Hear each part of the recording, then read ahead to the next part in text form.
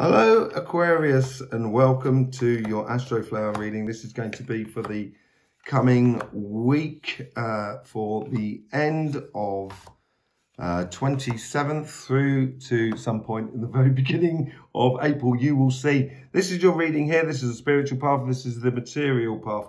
So this is all about sort of finances and stuff like that. Looking really good for you actually, and there's been a few signs that's got this tower moment here. Just above your karmic mission, which is here, and your influences from the universe. So what's going on here is you've been working hard by the looks of things. You've still got those ideas coming on and how you can develop things.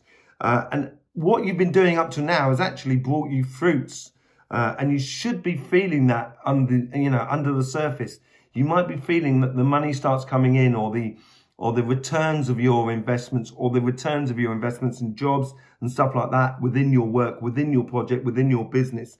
There is a moment that sort of you are trying to create. Well, not you precisely, more your guides are trying to create. I think they're trying to make a tower moment which breaks you through to the other side.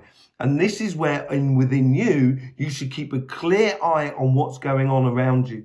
There is going to be opportunities this week by the looks of things, and you can capitalize on those opportunities. So it's all about nurturing for you this week and sort of making sure everything's working around you, and allow these tower things to happen. So it could be sort of complications within other parts of the business that you work for, or other parts with your competitors in comparison to your business.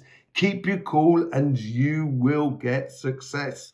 Nurture that future. It's coming into you. Okay? On the emotional side, on the relationship side, you've got the Lovers, the Queen of Hearts. Queen of Hearts. It's the Queen of Cups. So you've got the Lovers. So this is, with this side of your business, you've just got to keep it nicely ticking over and well oiled and everything like that. I would concentrate on your relationships. So nurture your relationships. This is all about nurturing week for you.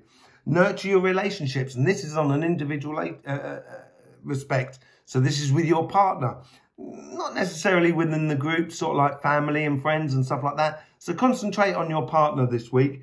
It might need for you to sort of turn around to your partner and sort of say, come on, I want to go out. I want to take you out. Let me take you out for a meal. Don't tell me you're tired, or don't tell me you're too busy and that you can't make it. Just ask them to come out, even if you are in a long-term relationship. If you're in a new relationship, then yeah, definitely, start pushing all those buttons on the relationships. And you've got it inside you. You know how to do this. And it might mean that you need to be a little bit more sort of childlike in certain respects, and sort of saying, no, I want love, in order to get the benefits of it all. Okay, so running through you've got the Page of Cups and then the Seven of Pentacles. So basically, it's about daydreaming. So you're daydreaming about the future. Keep on nurturing the here and now in order for those big dreams to actually come through for you. Okay, so there you go, Aquarius. That should be the week going from the 27th right through to the 3rd or 4th. I don't know, but you'll find out. Okay, in the meantime, Aquarius, please do enjoy.